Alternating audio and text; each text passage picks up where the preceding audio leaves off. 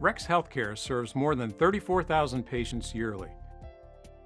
At Rex, a multidisciplinary team was tasked with preventing venous thromboembolism. They initiated a program called Stop the Traveling Clot, which relied on a unique VTE assessment tool. This tool included a scoring system for risk and recommendations for mechanical and drug therapy prophylaxis. The tool is utilized with all hospital patients upon admission and again in 72 hours, or if there is any change in level of care. Prophylaxis for VTE is started within 24 hours of assessing at-risk patients. Prophylaxis with mechanical intervention has increased by more than 50%, and the use of drug therapy increased by more than 40%.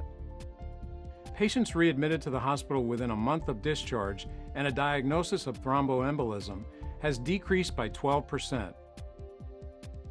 For its innovative approach to reducing and preventing VTEs, Rex Healthcare is being honored as a 2009 award finalist.